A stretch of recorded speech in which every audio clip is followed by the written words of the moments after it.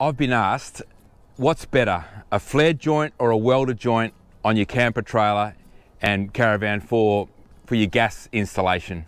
Well, I'll chat about that in this video today. G'day guys, I'm Ben from Beautiful Plumbing. All right, so I get a lot of questions about, why I personally, all my jobs that I do, I try and weld the joints wherever I can, okay? So the only other option that you've got on a caravan is a flared fitting. Now, these are the fittings, these are called crimp fittings. Now you can use these on standard houses, and I think they're really good. I think they're great. You don't use heat, they're very quick and easy. The fittings are expensive, but you save it on a bit of time. Now, the only other option you've got on a caravan or a camper trailer is these flared fittings, okay? Or you weld them, but that's looked at a bit old school, right? I weld them because I can, and I think they're a far superior model, and I'll tell you why. So when you've got a T like this, when you flare the joint, what has to happen, okay, is you cut the pipe, you've got to stick it through the nut, and it comes out here, right? Now, you've got to deburr it, which is cool, and then I always heat up mine, heat the copper up, and that anneals it, right? So it makes it soft again. And then I can flare it, and then I actually heat it up again if I need to do one of these joints to make it so it's really malleable, I think the word is used. And so when it goes back on, see this 45 degree there? That the copper sticks on a 45 and it goes up and it presses against this bit of brass, and then the nut inside's got a 45 on it as well, and that gets screwed on with the copper in there and the flared, and it jams the joint together, okay? And that's where the seal happens. So it's copper on brass tightened up, that's when it seals. Now, you imagine when that's vibrating, even on standard houses, people pull their stoves out to clean it and push it back, and then suddenly they can smell gas. It's because the flared's had a bit of tension left or right or something, and that's when it starts to leak. Now, on natural gas, that's cool because it's not cool, but natural gas rises and you can smell it. But with LPG, it's heavier than gas, so it actually sinks, okay, and sits in low areas. Now, if one of these under your camper trailer, that can leak, it goes on the ground, you could empty your bottle out, no worries, overnight sort of stuff. Now, even when the people on town gas, those big bottles, the LPG, that they get changed over all the time, even the guys that, if they handle the pipe a bit too rough, sometimes that cracks the joint and they wake up and there's no gas anymore and the whole bottle's been blown off into the atmosphere, okay, wasting a lot of money. So that's why I don't rate these joints. If I can get away with it, I'd rather weld. Now, welding's harder, okay, because using heat, you could burn stuff. It's a little bit more annoying, but I think the finish looks so much better. And also you can fold up, often I grab a bit of cardboard, draw out exactly what I need to do, bend it all up in the one hit, and then if I can, grab that whole section and weld it up outside in the vise or something, and then pop it under, and the last, I might have to have 3 more joints that I've got to weld in place. But there's ways to protect the wood floor or the sides of it, or the wires and stuff, so you're not gonna, cop any heat.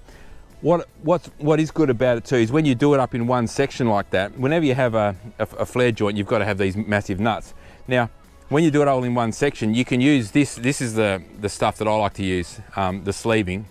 It's fully rounded, okay, full round, fully enclosed, and you can slide that onto your pipe, okay, and then you just leave a little section about that far away so you still can weld it up, and then you cool it off so it doesn't melt. And then this last little section, you can use the split tubing, okay? It's got a bit of a split in it, and you can see that you can put a T and it can go over a T like that, okay?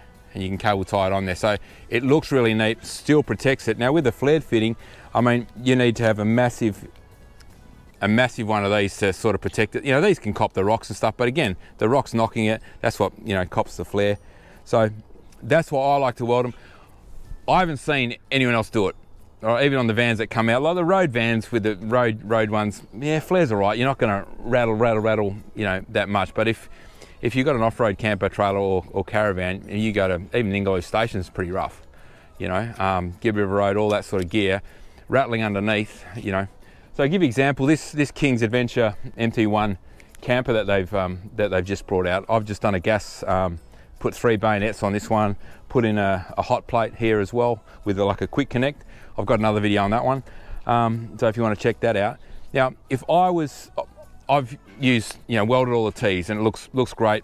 Bent all the pipe up in the one go, sleeved it all. It looks really good. It looks pretty professional, and I've only got 2 joints. One for the regulator, okay, that goes under the regulator, which is very easy to check. You can smell it because you're opening bottles up in the future, you know, so you can smell it quickly. You'll get onto it quickly. You're not blowing a bottle when you're out, 4 days away from anything. And also, the other one is underneath the hot plate here. Okay, so you've got to have one.